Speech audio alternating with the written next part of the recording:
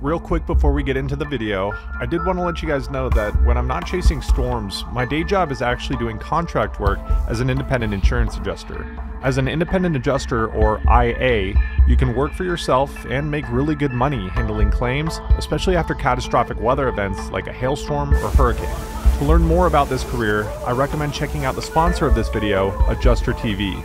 You can even go over there and watch a video where I go into more detail about my personal career, how I got started, and how I'm able to still follow my passion of storm chasing. Head over to the Adjuster TV YouTube channel or adjustertv.com/storm to learn more. Now back to the video. After spending less than a week home following Helene, I found myself right back on a flight to Tampa, Florida. On October 5th, a small area of low pressure that had been meandering around the Caribbean and lower Gulf was now starting to show signs of organization. The area was then upgraded to a tropical depression on the 6th, and by early morning of the 7th, we had a full-blown hurricane in the Gulf of Mexico. This caught just about everybody off guard, as only a few days earlier, most models had the storm completely fizzling out. Now the hurricane named Milton was intensifying and at one of the most rapid paces ever documented in the Atlantic Basin. Watch how this area of loosely circulating convection turns into a pristine, symmetrical monster of a storm with a tiny pinhole eye. By the evening of October 7th, Milton had become a stout Category 5. Each flight from the NOAA hurricane hunters revealed massive pressure drops, sometimes even dropping more than 10 millibars between passes. The pressure eventually bottomed out at 897 millibars, making Milton the 5th lowest pressure ever recorded in the Atlantic. Our same chase crew from Helene was getting back together for Milton. Michael and I flew from OKC to Tampa and arrived to the chilling sound of everyone's EAS alerts going off at once for the storm surge warning in effect. For the next few minutes, so please remain seated with your seatbelts fastened and all items stowed until we're completely stopped at the gate and the seatbelt sign is turned off. We hopped into our rental, and on our way to meet up with Aaron, we couldn't help but stop and start documenting some of the traffic as a mass evacuation was underway. People were really taking this one seriously after Helene had outperformed so many's expectations. October 8th was our day to scope the coastline for locations to ride out the storm.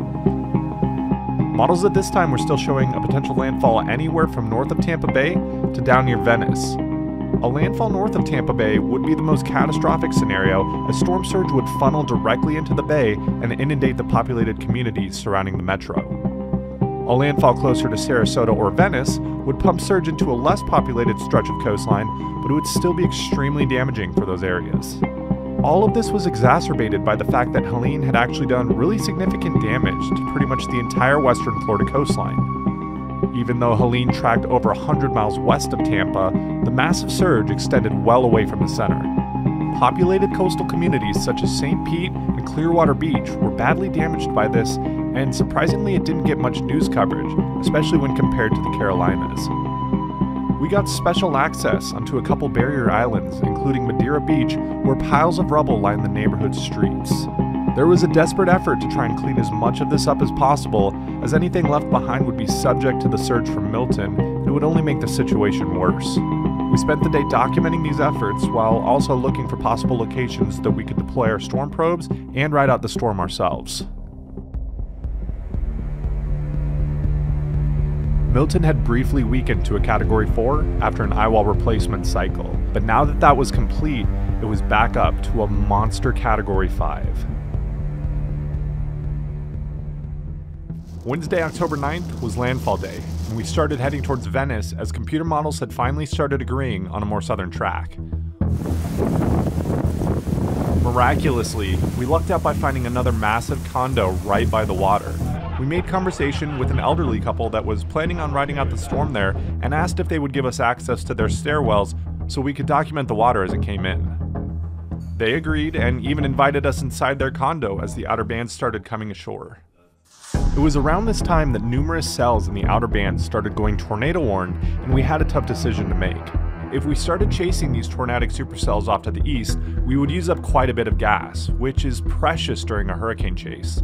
Virtually every gas station was closed at this point, so all we had to work with was what was in our tank and a few spare 5-gallon jugs we had.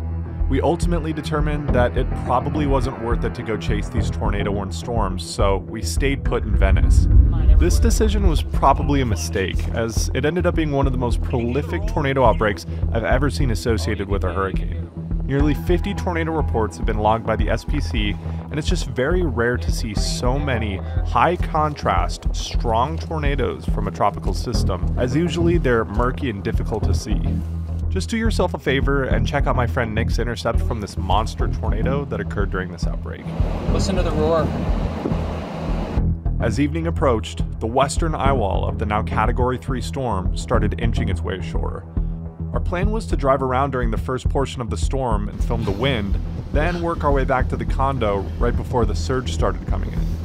Since we were once again dealing with a nighttime landfall, we only put up one camera probe in a mobile home park across the street from where we were staying. And it didn't take long for things to start coming apart all around us.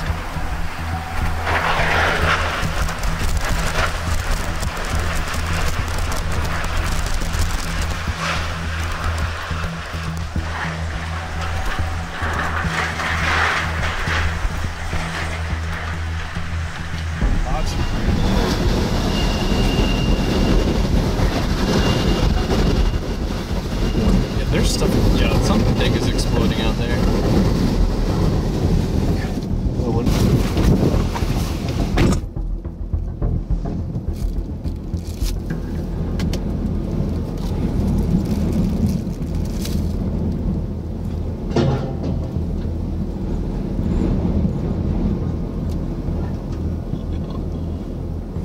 As darkness fell and power flashes lit the sky, we made our way back to the condo to prepare for the storm surge.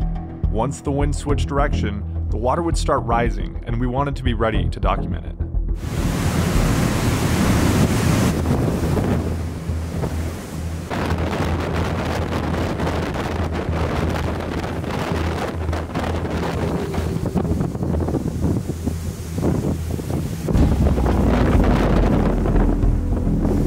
Just started coming in.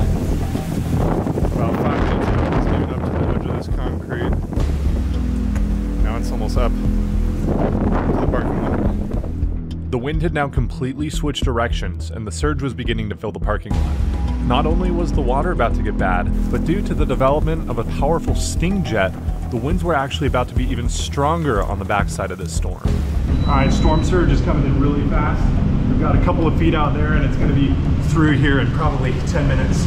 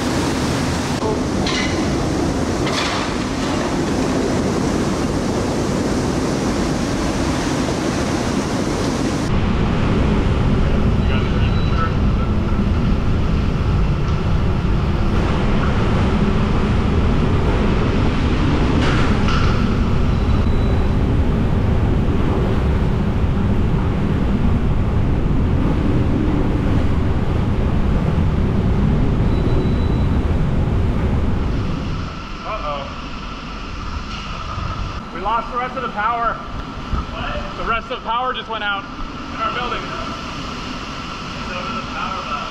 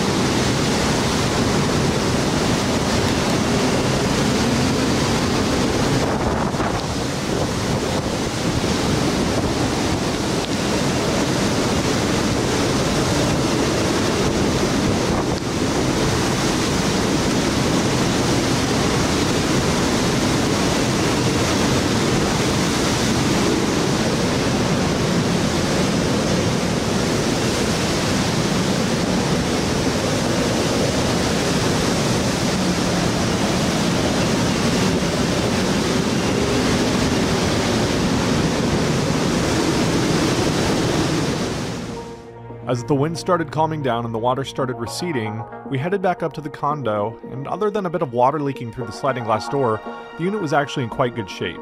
The owners were very kind and invited us to crash on their couches, which we gladly accepted. Morning light revealed a complete mess in Venice. Trees and lines were down everywhere, and sheet metal was thrown about. But the worst damage was right along the beach, where the storm surge and winds were highest.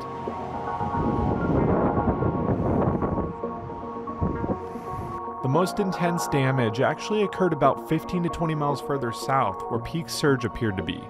During landfall, the hurricane actually slid a bit further south than most of us had expected, which put the most direct onshore flow down by Inglewood and Mansoda Key. After documenting damage for about an hour or so, we left the area as evacuees began to flood back in. Since Tampa was such a mess, Michael and I had our flight switched to Miami and headed back to Oklahoma, while Aaron stayed for a few extra days to document damage. 2024 was certainly an active season in terms of landfalls. I was personally there for Beryl, Francine, Helene, and Milton, making it my busiest season since 2020. But 2024 will truly be remembered for the storm surge.